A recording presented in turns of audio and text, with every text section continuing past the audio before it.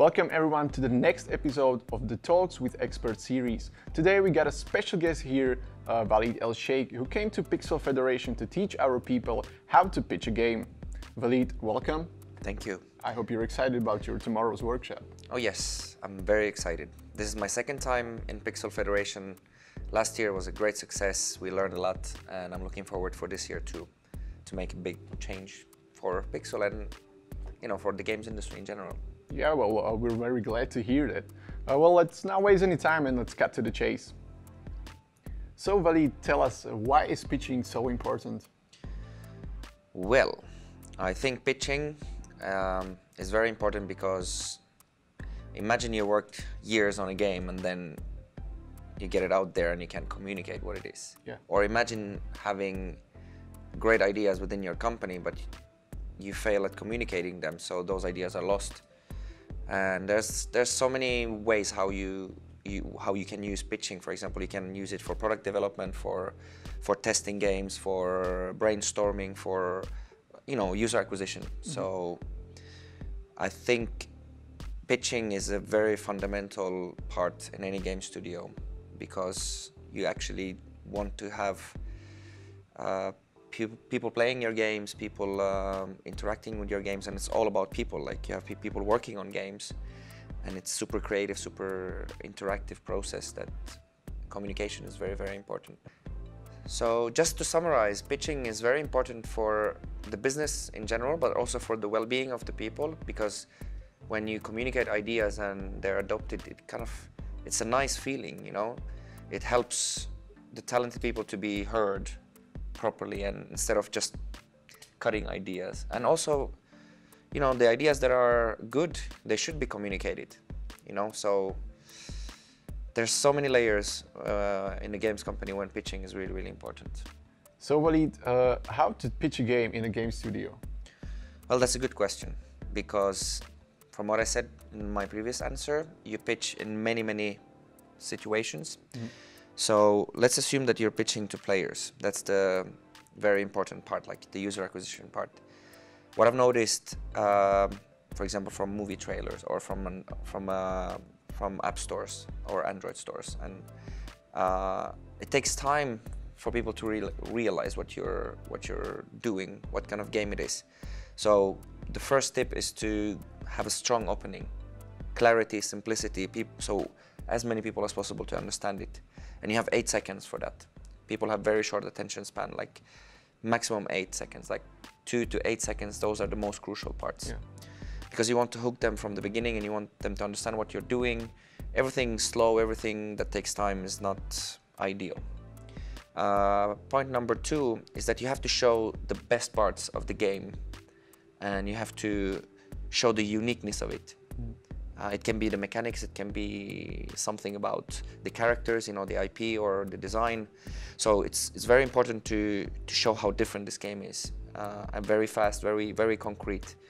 The third one is to also have a call to action. So download the game or have something creative there. People are saying the same thing, like download our game, it's available on the here and there. And I would make it a little bit different. I would say, like, hey, our game is ready and we're excited for you to have it today or something, Yeah. Not just download a game, it's a little bit rough or raw. There's so many other tips, like we need to remember that we're actually pitching to people. So the most important thing when we're pitching to people is trust. Mm-hmm. We want someone to understand, believe and trust that this game is not a waste of time. Even 2 minutes for them to download the game, it's also like could be a complete waste of time, like they get disappointed. Mm-hmm. So we have to be honest, we have to show them what are the best parts, but also not trick them. So a lot of games nowadays, they are aggressively monetized. Mm-hmm. So we show them that it's cool, but then it's kind of deceiving? Yeah, it feels deceiving. So honesty and building trust, and actually the fun part, like show the fun part of the game. And not all games are for everyone, so targeting is also good. Like knowing who you're pitching to.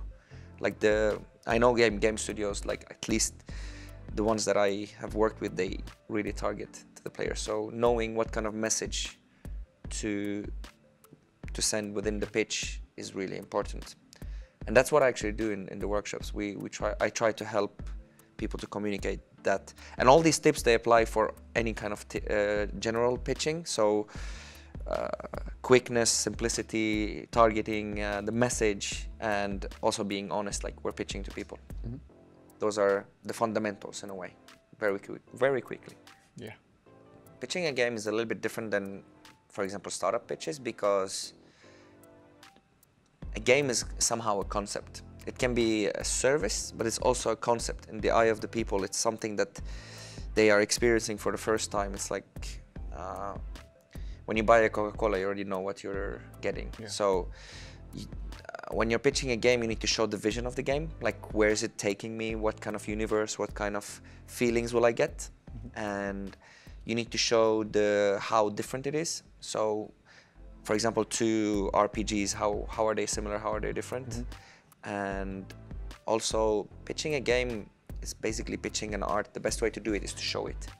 You kind of show the demo, give people the iPad or the iPhone and let them play it. So, like, where you're pitching is also different. So usually pitching games is online, but also in conferences, in demo shows, or in showrooms, or anywhere you go, you can actually show someone your phone if it's a mobile game. Yeah.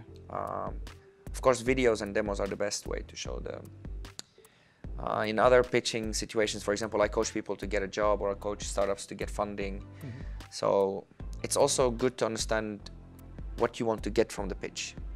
So if you're pitching a game to acquire a user, it's different also than pitching within the game for in-app purchases. So it's actually a game designer's and level designer's job to understand how to pitch, for example, the first 10 euros that people, it's a pitch.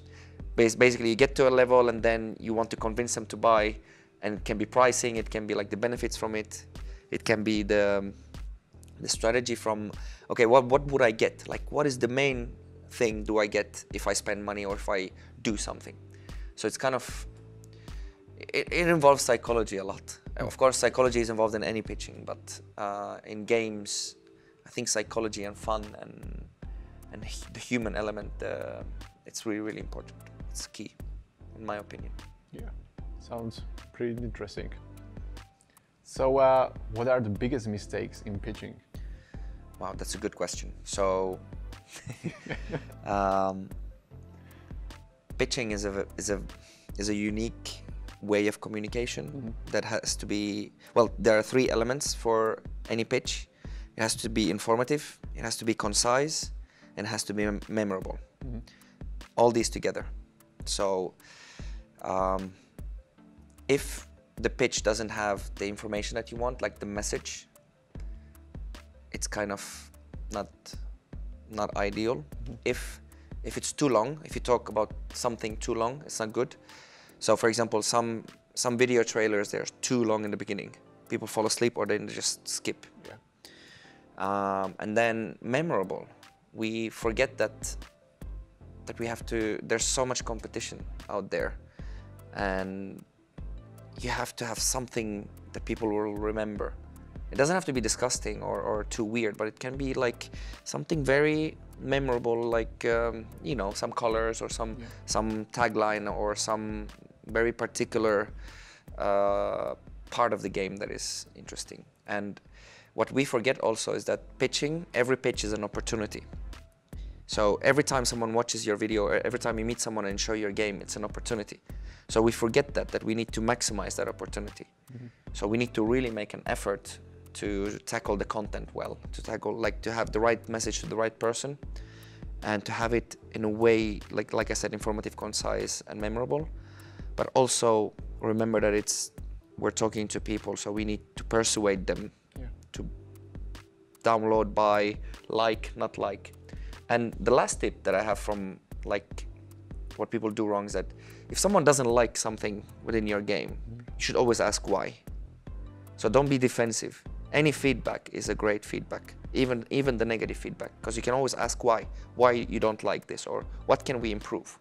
You know, that's what, for example, the feedback, for example, in app stores, that's super important, like for QA or for community managers, and for I take every piece of information to ask why, get more information. So pitching helps in that. and asking the right questions is good. So this just came to my mind. So we're talking about the communication and communicating a lot. And what about the people who don't possess such skills as communication, or their communication skills are not as good? Do you have any advice for them? Yes.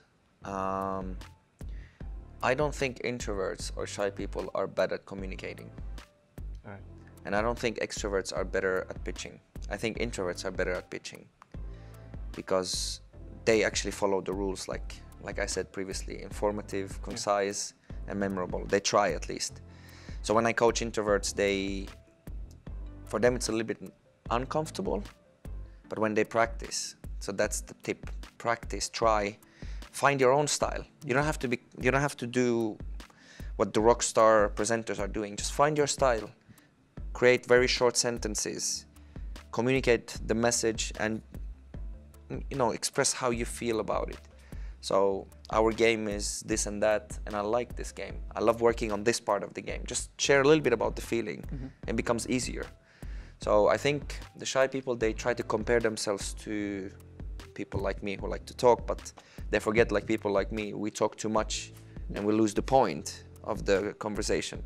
So the only advice I give them is to just try and practice and find your own style, because their ideas are important, like their talent is important, and we need to give them the right forum and the right space to do it. So silence people like me, or the loud ones, or at least give the shy ones the time and space to do it. So Walid, my last question is, what else should we know about pitching? All right, this is a good one. This is my favorite topic. So to me, I think pitching is something for life. It's for life. So pitching is for life, because we pitch every day, at work, at home. So for example, when you want your friends to go to a particular bar, it's a pitch. You want them to do something. So every pitch has an opening, has the body and argumentation, and some ask, and then closing, So whenever you're presenting something and asking, that's a pitch. So being aware about this kind of structure of what pitching is about is very important.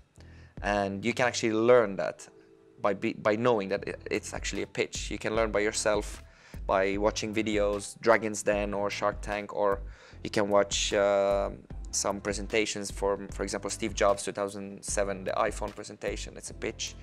You can go to improvisation courses when you sing karaoke, anything that you want to convey a message and something out of it. So when you sing karaoke, you want people to like it, or you want people to enjoy it.